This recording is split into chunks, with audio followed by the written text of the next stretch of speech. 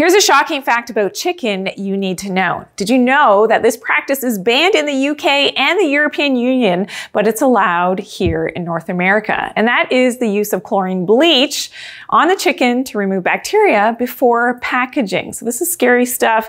Chlorine, we know, is a halogen, and it displaces an important nutrient, which is your iodine.